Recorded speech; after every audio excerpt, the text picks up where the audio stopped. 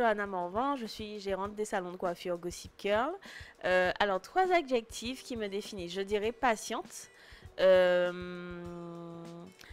humble, et le troisième adjectif, je dirais combattante. Voilà, je suis plutôt poire. Ben, j'ai pas le choix moi, donc ça va être avec, même si je rêve un jour de pouvoir me balader sans soutien. Mon rêve. Plutôt classique, je dirais, dans la vie de tous les jours, pour le côté un peu pratique. Après, c'est vrai que parfois, on sait se faire plaisir avec des choses un peu plus affriolantes. Oui, et ça tient bien. Alors, je dirais que... Alors, je fais partie des ados qui ont détesté leur poitrine parce que malheureusement, j'en ai eu trop tôt, donc j'ai pas su vivre avec.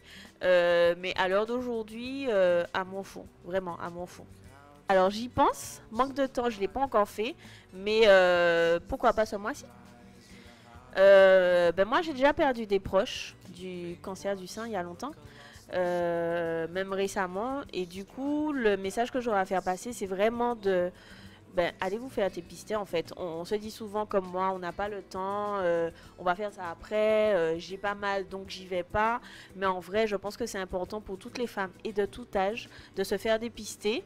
C'est gratuit, il suffit d'appeler, de prendre rendez-vous et d'y aller. Donc on se motive et puis on y va les filles.